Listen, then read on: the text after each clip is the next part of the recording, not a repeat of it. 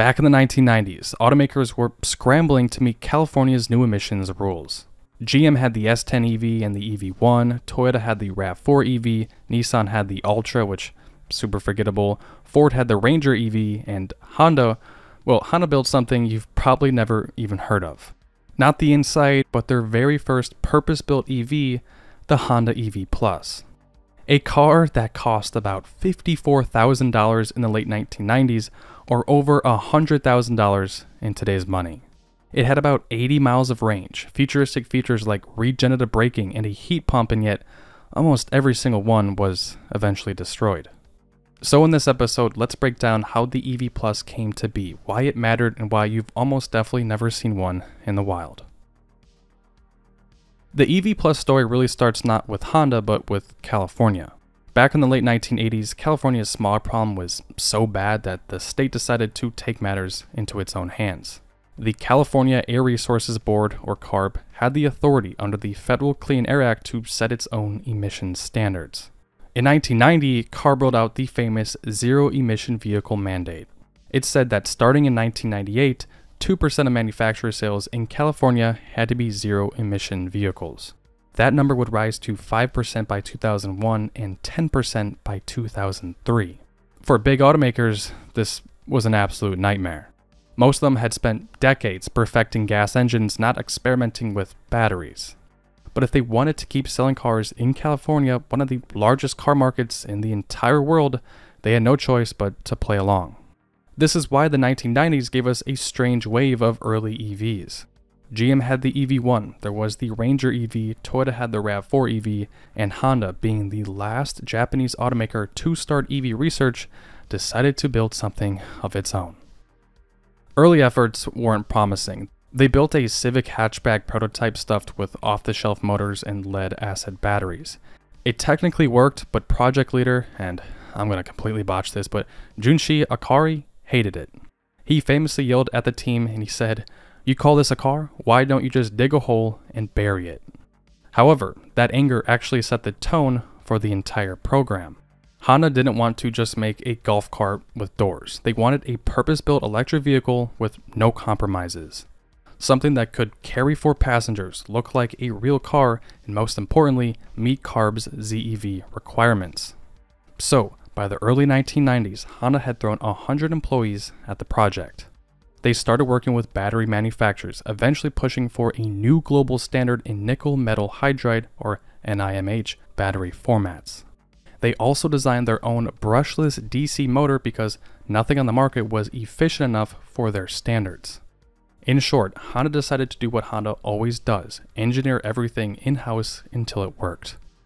Finally, in April 1997, Honda unveiled the production version, the Honda EV Plus. Built in Japan, around 300 examples would be made between 1997 and 1999. Unlike GM's EV1, which was a sleek 2-seat coupe, Honda went with a 3-door hatchback with seating for 4. It was actually related to the Honda logo platform, though heavily re-engineered to fit the massive NIMH battery pack under the floor.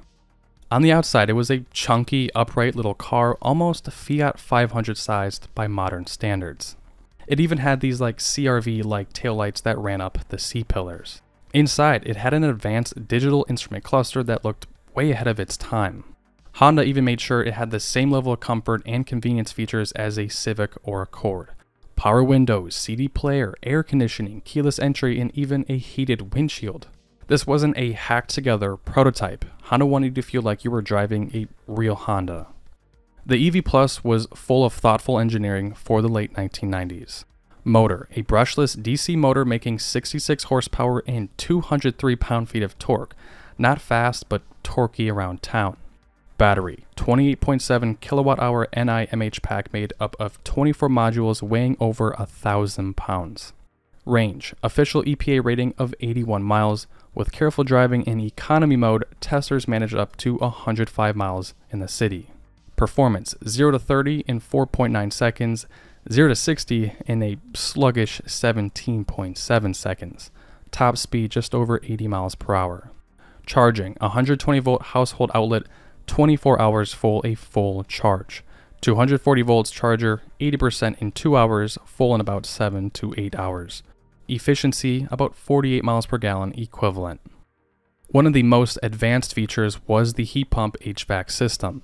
Instead of using energy-hungry resistance heating like most EVs of the era and even like the later Chevy Volt in 2011, the EV Plus used the air conditioning system in reverse to provide cabin heat. Honda also emphasized safety. A triple protection system separated passengers from the battery, insulated all high voltage parts, and used crash sensors to automatically shut everything down in an accident. If you watch Honda's promotional VHS tape for the EV Plus, yes, VHS, you'll see how seriously they tried to sell this thing as futuristic. They bragged about SUV-like seating height for better visibility, a completely flat floor for more interior space, folding rear seats, and a secure cargo cover, smart electronics that maximize range, including regenerative braking, which they said added about 20% more distance, and new low rolling resistance tires developed just for the EV Plus. It really was an honest attempt at showcasing consumers that EVs weren't just glorified golf carts. Here's the catch: the EV Plus was insanely expensive. Honda admitted the NiMH battery alone cost about $20,000. The whole car had an MSRP of $53,999, equivalent to over $100,000 in today's money. So Honda never actually let anyone buy one. They only offered 3-year leases at $455 per month, which included insurance, roadside assistance, and maintenance. Most leases were universities, research programs, or select California customers who passed Honda's strict screening. A few hundred regular drivers got to use them, but always under lease. At the end of the lease, Honda took them all back. No exceptions. Testers and early leasers had mixed experiences. The EV Plus was quiet, smooth, and actually pretty roomy inside. Around town, that instant torque made it feel peppy enough to 30 miles per hour.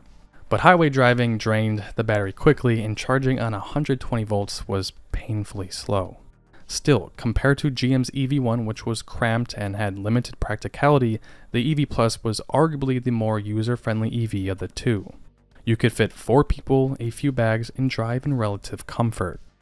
In the end, only about 300 EV Plus units were made.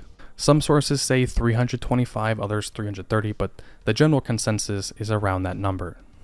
When CARB later relaxed its ZEV mandate under pressure from automakers and oil companies, Honda no longer had to keep building it. So they ended the leases, recalled every car, and crushed them. A few chassis were saved and repurposed as test meals for Honda's FCX hydrogen fuel cell program, but the EV Plus as a consumer car simply disappeared. When Honda pulled the plug on the EV Plus in 1999, they pivoted hard towards hybrids.